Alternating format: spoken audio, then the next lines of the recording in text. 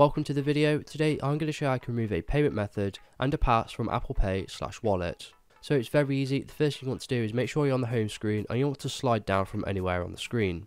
Once you've done that, you just want to type in wallet and then you want to click on the wallet application. From here you just want to select the card or pass you want to remove. So we're going to go with the Lloyds Bank card. And then you want to click the three dots in the top right hand corner. If you don't see this, it might be a different layout, so make sure you're updated to the latest version of iOS.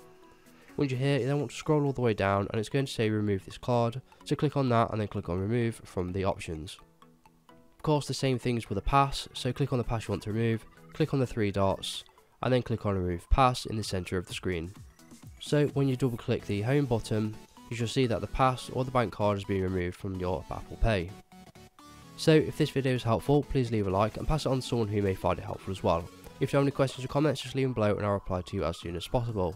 So thank you so much for watching and have a good day.